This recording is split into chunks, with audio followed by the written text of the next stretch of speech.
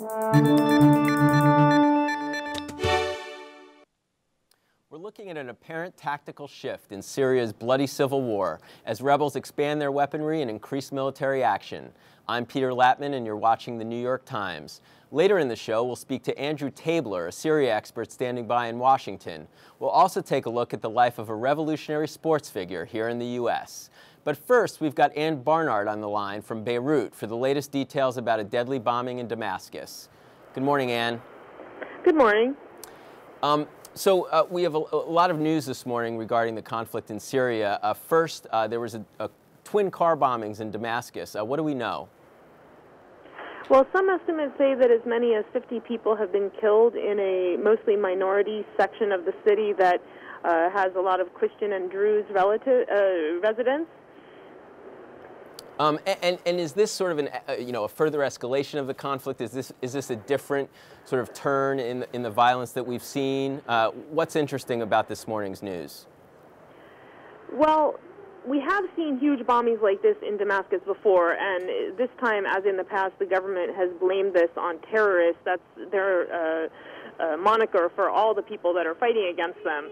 But anti-government activists also say that many of their number were killed in this bombing. So there's a sense that the conflict is getting so out of control with so many different factions and tactics that both sides can be harmed by the violence. Right, and this morning there's a story in today's paper that you wrote regarding potential enhanced weaponry that the rebels have acquired, and there's some videos online of helicopters being shot down that suggests that no longer they're just being shot down, but indeed they've acquired missiles. Talk about that.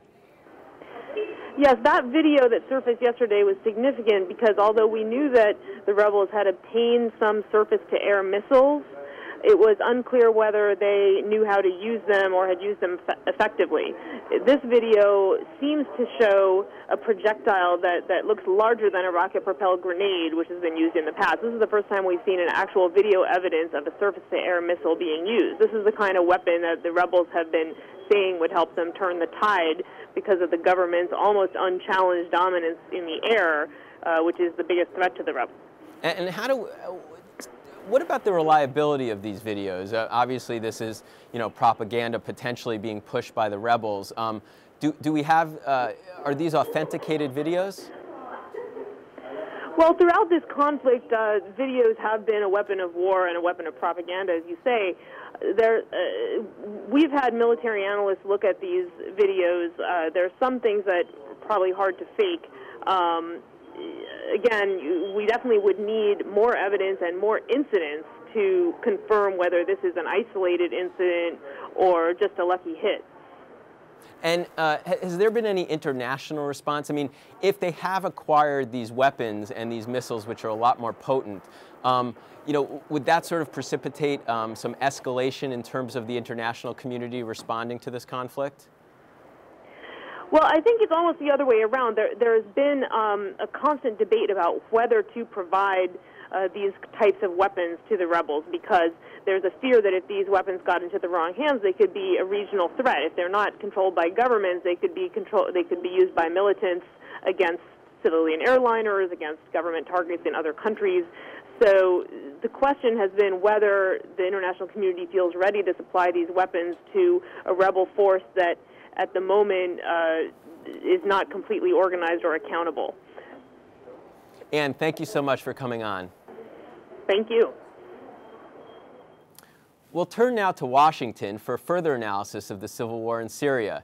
Andrew Tabler is a Syria expert at the Washington Institute, and he joins me now from our D.C. bureau. We talked about the bombing in Damascus, as well as a report that rebels have acquired missiles to shoot down helicopters, which have been posted on the internet. Put this all in the context of the broader conflict. Well, there have been a number of videos released in the last 2 weeks showing that the rebels had overrun bases in Syria, which was widely reported and backed up by anecdotal evidence as well. And in those videos, it showed that they had acquired some shoulder-fired, specifically SA-7, what they're called man pads, essentially very rudimentary stingers, late 60s, early 70s technology. So that could account for the downing of the helicopter we saw yesterday. Or it could be that some of these weapons have been delivered by foreign governments into Syria, specifically in the last couple of weeks following the Doha conference, which unified the opposition. And then we have twin car bombings in Damascus this morning, in which there are some reports saying that as many as 50 people were killed. Tell us how that act of violence might fit into the broader issues here. Well, Jeramana, the area of the bombing, is populated by Druze and Christians. Those are two minorities which are traditionally gathered around the Assad regime. It's most likely extremists who are hell-bent on trying to terrorize the minority population. It's really unclear exactly who's responsible. Some people in the opposition think that it's the regime that does this, that actually strikes fear among the minorities and gets them to huddle around the core Alawite sect, the sect from which the Assad family hails. So we really don't know, but it's a horrific bombing, and it's one of a number that we've had since the beginning of the uprising in March of 2011. Yeah, and let's take a step back and talk about, since the beginning of the uprising in the spring of last year. First of all, how many deaths have we seen? And also, just as we head into the end of the year there, where might we see this shifting or going to? Well, we're approaching about 45,000 deaths. There could be many more. I think that there are. A lot of people have simply disappeared into detention. So we're looking at death rates now which are around 5,000 a month. It's accelerating. It's getting worse. The number of displaced persons is worse. Number of refugee flows are markedly worse. I just came from Syrian border areas in South Turkey. You have a lot of people out in the open, specifically across the Syrian border, and aid has struggled to get in. And unfortunately, stepping into to the gap, to fill the gap there, have been a number of extremist organizations, and this is what activists say, that they're quicker, they're more flexible to respond than Western governments, and they're gaining some allies. So, certainly things along the border with Syria don't look good. Yeah, and talk about the international response. I mean, not only from where you are in Washington, but the broader, international community. Well, it's divided into two. You have the response of the Arab countries, which is an outreach to the political opposition, which we saw in Doha recently. And then also those countries, specifically Qatar, have been working with military councils within Syria, with the armed opposition. The West does not generally work with the armed units, specifically the United States. The United States takes a very clear line away from armed groups. We thought that was going to change after the election in November here in the States. It didn't. It seems that the Obama administration is set to set this one out. Unfortunately, though, it seems as if the armed groups are going to be those that are taking power in Syria. And it's unclear exactly, since the Obama administration has stayed out of this, what kind of influence or leverage they're going to have over these groups as they take over parts of the country. Andrew, thank you so much for coming on this morning. It's my pleasure. Finally, we'll shift gears and turn away from the conflict in Syria to note the passing of a major sports figure here in the United States. Marvin Miller changed professional sports by helping build baseball's player union. Rich Sandermeer is here from our sports desk. Good morning, Rich. Hi, Peter. How are you? So, there's a lot of coverage about Marvin Miller this morning. There's an obit. You have a nice story about whether he should be in the Hall of Fame or not. And then Faye Vincent, the former commissioner, has a wonderful remembrance of his old friend. But there's another article in the Times about Andy Pettit's contract, the Yankees pitcher, and that even though he went 5-4 last year, he's going to sign a $10 million contract for next season. And based on everything I read this morning, it seems like he has Marvin Miller to thank for that. Oh, virtually every player has Marvin Miller to thank for their contracts. You know, the average salary was so small in 1966, and now it's so big, over $3 million a year. You know, 1 year, $10 million, well, that's a great, it's one of the legacies of Marvin Miller, that players are paid maybe more than what they're worth. Back when he took over, they were underpaid, and they were bound by the reserve clause, which basically meant the owners could keep them in renewable 1 year deals. and there was no freedom. Right. You hear the phrase indentured servants Yes. is effectively what they were. And take us back to the late 60s, early 70s, and what did Marvin Miller do to really change the way in which professional athletes were paid? Well, first he brought his skills as a trade unionist from the United Steelworkers Union to baseball. Players weren't used to this. Players were very wary of this. They were told for so many years that they should be happy to be paid for playing a little boys game, but he won their trust. And by doing that, he got them united in 3 strikes, none of them as big as the one that killed the 1994 World Series, but he won arbitration, grievance arbitration, salary arbitration, and then ultimately, probably the pièce de résistance, winning free agency through arbitration.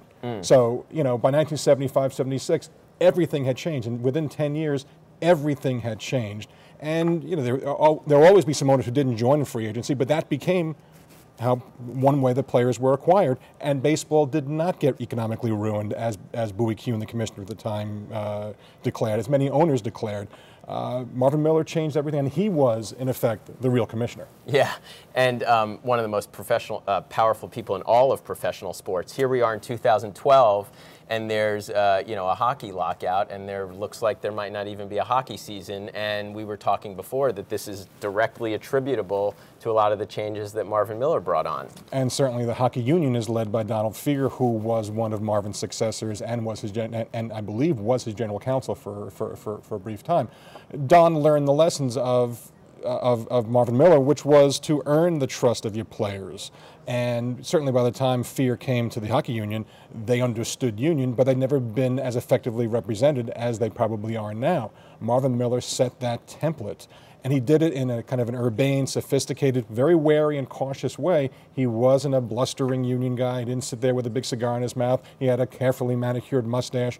He was a very classy guy who became probably a darling for the press because he was available, he was immensely quotable, and he had a case to make that seemed so much more modern than the ancient case of the owners who wanted to keep players in you know, stuck in the reserve clause. Yeah, it sounds like you and others had a really nice, you know, both professional and personal relationship with him. And before we came on, you were telling me a fun story involving Richard Nixon. Well, in 1966, Robin Roberts, one of the leaders in the Players Union who had helped bring Marvin Miller into the fold, said, you know, we know you don't like his politics, but you know, Nixon is interested in the general counsel job. Would you go to meet him? And Marvin Miller probably had no intention of hiring Richard Nixon, who was a Republican. Marvin was a Democrat.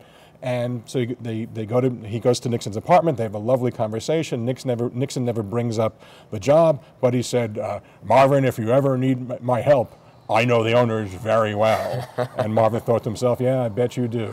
And so they met 3 years later, and after Nixon was president, and you know, Marvin wrote in his book, I'm glad to see he got gainful employment by that time. It's a great story. Thanks so much for coming on this morning, pleasure. Rich. That's all for now, but please join my colleague David Gillen at 1 p.m. for a look at media and technology. Stay with us at nytimes.com for more. I'm Peter Latman, and you're watching the New York Times. Goodbye.